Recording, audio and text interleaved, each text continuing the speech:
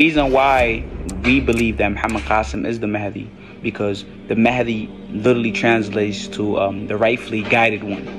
And subhanallah, when you look at Muhammad Qasim's dreams and you look at the premises of his dreams, he is being guided by Allah subhanahu wa ta'ala. He's an individual that's being guided through dreams. And when you look, there's no contradiction in his dreams. And when you look at what the dreams are talking about and the premises of his dreams, they're talking about literally things that isn't contradict Quran and Sunnah. So subhanallah, the more and more you do research and the more and more people do research on Muhammad Qasim, you could tell that what he's talking about is a noble cause. He's talking about the oneness of Allah and getting rid of shirk. And I think mainly that's why most of the followers and the people around Muhammad Qasim, that's why they believe he is the Mahdi. He is the one that Allah subhanahu wa ta'ala sent, the rightfully guided one.